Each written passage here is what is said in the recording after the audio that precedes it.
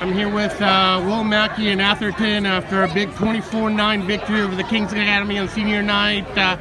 You're only a junior, but I know you gotta love your seniors. How important was it to come through for them tonight? I don't know. I just think it's one of the greatest wins we've had this season, and I just love my seniors. You know, I played for them today.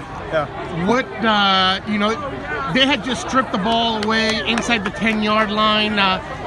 Could have driven back to tie the game, and all of a sudden you blow up out of that left side and get a sack fumble to give momentum back to your team. Talk to me about that play. I mean, no, I think you went on block, right? Yes. I came off blitzed off the side unblocked, and I made the hit, and I stripped the ball coming down, and yeah, just credit the guys inside.